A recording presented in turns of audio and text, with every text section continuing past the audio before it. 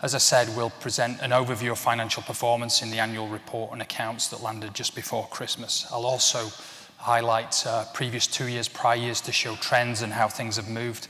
And we'll also include some projections for the current year, clearly unaudited, looking at our revenues, looking at costs, looking at profitability, and looking at our balance sheet. Having said all that, the story of the accounts in 2016-17 is relatively simple.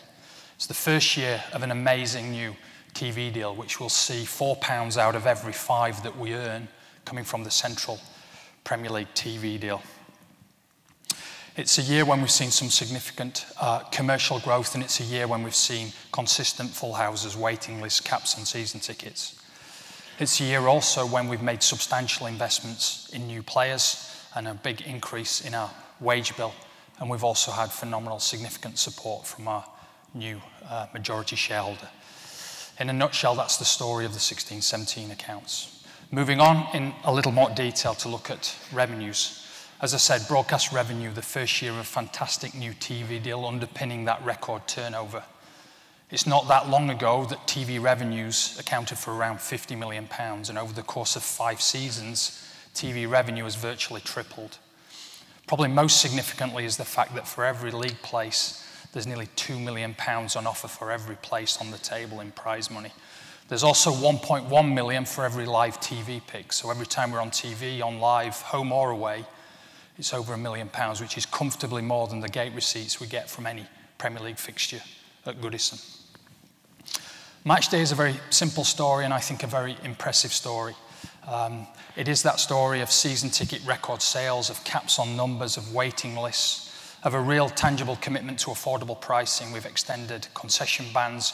We've got more and more young fans into the stadium. So 1 in 4 of our season ticket holders are young fans under the age of 22, which is significantly more than our rivals. The consequence of all of that is a declining yield per seat. So in terms of how much we're getting for every seat, for every game at Goodison, that has gone down, and that's a reflection of our commitment to young fans. The chart in the top right presents the really impressive information on capacities, on season ticket numbers. It's not that long ago, if you can see on there, looking at where we were in 2011-12. And we're significantly further on from that. So all the hard work that's gone into this means, I guess, simply that it's no longer easy to get a ticket at Goodison Park. Our commitment to affordable pricing, I think, is there for everybody to see. We've extended concession bans, and I think, as everybody knows, we're extending the price freeze into 2018-19. Our top price season ticket is the 4th cheapest in the Premier League, and for the 7th season in a row, junior school kids can watch Premier League football for £5 a game as part of a £95 season ticket. So a real continued commitment to affordable football. Commercial revenue has grown significantly. In the current year, a record-breaking deal from USM, to be followed by equal record-breaking deals to be reported in this year's numbers from Sport Pacer and Angry Birds. Sport Pacer also allowed us to chalk off another first, as you saw in the video, with the first English Premier League team to go and play in East Africa, and when we played in front of 50,000 fans in Dar es Salaam. The Angry Bird deal got everybody talking. The sports industry, the sports sponsorship industry took note, and we're delighted to be working with such a young, creative, and globally recognized brand. I should also, again, as it was referenced in the video, say thank you at this point to Chang for all their support over 13 years. And we're delighted that Chang is staying with us as a community partner.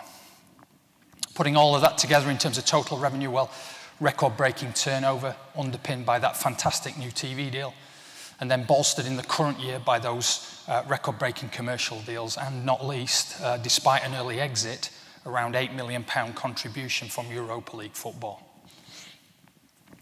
I think everybody knows where our money goes, given that clear sense of purpose and what we're all about. Our money goes onto the pitch, and the next chart will show you what's happened to total wages and other costs. Our investment in players has seen wages increase, the forecast for this year, to 140 million. That will represent more than 70% of our turnover, which is something we need to monitor and manage closely, despite it not being massively out of kilter with our Premier League rivals. Another cost that we have to manage and be determined to keep on top of is other costs, but other costs includes a number of areas, general overheads, normal business running costs, along with some exceptional items. The general overheads are things like rent and rates, maintenance and utilities, etc., etc. You can see a long list of different costs. But as I said, that other cost figure also includes this year some exceptional items. They include the cost of changing managers and backroom teams. They include the cost of repaying the Prudential loan early, which I'll come on to. And they also include the significant advancements we've made and money we've invested in the new stadium project, which to date we're not able to capitalise and won't be able to capitalise until we get a planning permission. So we need to keep a tight rein on costs, and I talked before about the new Everton and the availability of resources. I'm not sure everybody believed me when I used to say that 85p in every pound we spent ended up at Finch Farm.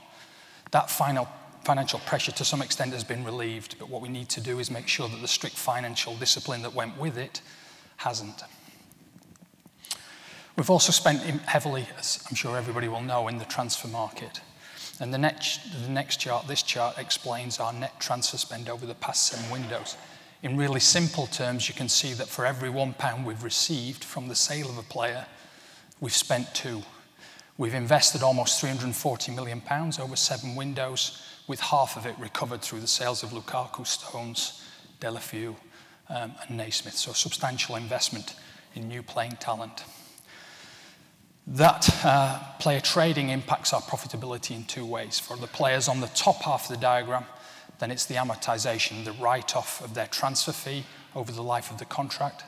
For the players on the bottom half of the slide, for the sales, then it's any profit or loss we realise on their disposal. So moving into profitability next, the next chart really shows that there is no real pattern or trend in profitability. The earnings before interest, tax, depreciation and amortization line, which essentially is before player trading, is heavily influenced by those exceptional items, by the costs of changing managers and the investment in the new stadium project.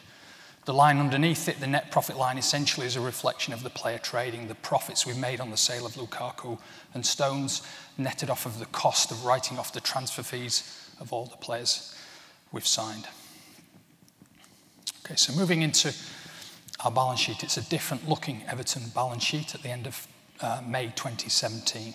We still have the same recurring issue, if you like, of understated assets. And you look at our playing squad and it is significantly understated. What is good to see is the insured value relative to the book value remains high, remains positive. What's also really good to see on that chart is the young players on there, the young players that are probably on our books at nil or very limited values. And I think we'll all agree that the emergence of that young talent into the first team squad in the first half of the season has probably been our biggest success of the season to date, and we should pay tribute to the work of our academy and David Unsworth in particular in that respect. Our balance sheet has also changed from Mr. Mashiri's substantial investment I talked about on one of the early slides. His investment has allowed us to repay all long-term debt. So the Prudential loan that sat on our balance sheet since 2003 has been fully repaid. That saves us around £3 million every season in interest charges and repayments. In terms of overall indebtedness on our balance sheet, well, 3 things to really emphasise on this chart. At May 17, at the year end, besides amounts that we owe to other clubs for the purchase of players, no overdraft and no debt. Also at that same date, Mr. Mashiri's investment, with no fixed repayment date and no contractual obligation to repay, is shown in equity rather than in liabilities. So at that point, we have a healthy shareholder fund balance of over £90 million. The significant spending we did in the summer of 2017 on players, however, means that we have additional new facilities with ICBC and Santander. Overall, the financial position at Everton, with the support of Mr. Mashiri, we feel is very healthy and very strong. Mr. Mashiri's investment has also allowed us to push forward on other areas. Substantial upgrades at Finch Farm, and I'm sure all the redevelopment at Goodison Park that we've all seen, the way that Everton looks, particularly under floodlights right now, is amazing, and the investment is there to be seen. We've also seen the big investment in players, and we saw on a previous slide the difference between what we'd spent on players and what we brought in. So Mr. Mashiri's contribution has also had a major difference there. We've also pushed forward and made significant advancements on the new stadium, securing the land and making initial progress on design and planning application. So the next section tonight is to really give an update on where we are with the stadium. Significant resource, time, commitment, and as you've seen, money has gone into the new stadium project. We remain absolutely fully committed. We remain very optimistic, but there are still some big hurdles for us to overcome, not least finding all the money for what will be a significant financial commitment with long-term lasting implications, consequences on the football club. Where we're going, I think everybody knows where we're going. We're going to Bramley Moor Dock, which is a site that commands a substantial premium, not just the cost of the land, but the cost of preparing the land for a new stadium. But of course, it's a site that comes with fantastic commercial opportunities and upsides that our business plan continues to work on and reflect. What are we building? Well, there are some outline designs that were done to inform our costs, but the most important thing we need to do next is consult with you, our fans. We're convinced that that our vision is one that you will endorse, and that's a stadium that will challenge the way new stadia have been built over the past 2 decades. A stadium that very firmly puts football and the fans first. A stadium that's very firmly atmospheric and intimidating, and we'll hear a little bit shortly from Dan Meese on some of those qualities. How much? Well, it's an escalating cost. It's a cost that continues to grow, but it's a cost that we continue to try and manage. Of course, that increase in cost is stretching our funding target all the time, which leads on to what has always been our biggest single challenge, which is how we're going to pay for it. Well, I'm delighted to be able to say that we're getting very close to securing a major funding deal with Liverpool City Council, who've been great partners with us over the past 12 months. But around 2/3 of the total project cost, we are optimistic, will be met by support from Liverpool City Council in a deal that makes great sense for the council, that delivers a very healthy return to the council, but most importantly acts as a catalyst and a springboard for all that fantastic regeneration, new jobs, new homes, new businesses in North Liverpool. What's next? Well, what's very important to us is to confirm Liverpool City Council support. With 2/3 of the funding in the bag, then the attention turns to the final third, and work's already ongoing looking at how we're going to find the money for that final third. We will then move into a consultation, and I'll talk a little bit very soon about how we will frame that consultation. We're already advanced making preparations for a planning application, and as I said before, our business plan is constantly reiterated, looking at opportunities, but also looking very closely at cost and risk. When will it be ready? We anticipate and we hope a year for design, a year to secure funding, and a year to determining a planning application, all obviously operating in parallel. That will allow us to start work in around a year's time with a 3-year construction period on what is a challenging site to build a new stadium. If everything goes to plan, to be in there kicking off in August 2022. Committed, absolutely. Optimistic, yes, but the enduring message, I think, is there's still challenges for us to overcome. As I said, an important next stage for us will be to embark on consultation with our fans. So giving you the chance to have your input and build the stadium that we all want and we all want to build. In that respect, listening to all the informal feedback we've had from you over the last 12 months, listening to industry experts, visiting stadia all over the country and overseas, we've developed some core principles which will help frame the dialogue with you and frame the feedback in terms of the attributes and features we want from our new stadium. First of all, we absolutely want it to be our fortress, intimidating, atmospheric, a place where opposing teams hate to come. We referenced before the £2 million per league place. The most important revenue stream in our business plan will come from finishing higher and higher up the league. To make this a truly home fortress will be really important in that respect. That's number one priority. Number two is to make it a home that's readily loved, often visited, fundamentally a stadium that everybody, I think, feels very proud of. So it's very important that it's adopted quickly and easily. Of course, one of the real driver behind the move is to create a platform for growth. So to be able to realize those waiting lists, to be able to introduce new commercial partners, to host new events, essentially to remove the commercial constraints of Goodison Park. It needs to reflect our values. It needs to reflect everything about the People's Club.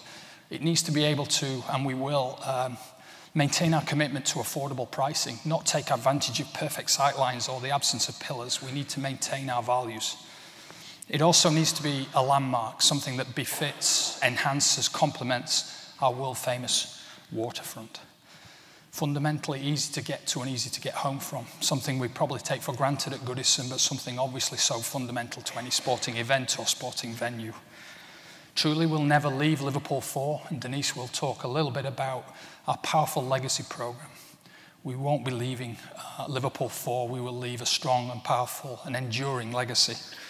It needs to respect the environment in the sense of respecting the rich maritime history of the city and the docks. It needs to enhance the environment. It's in a unique environmental location. Technology will be a big part of it, connecting communities on a match day, allowing us to entertain and transact, but also to act as a technological hub on non-match days, bringing a wider community together through technology. And finally, as I said, it absolutely has to be the right deal for the city. It has to be a deal that generates return, relieves pressure on council budgets, but as I said, also acts as that springboard for the regeneration of North Liverpool.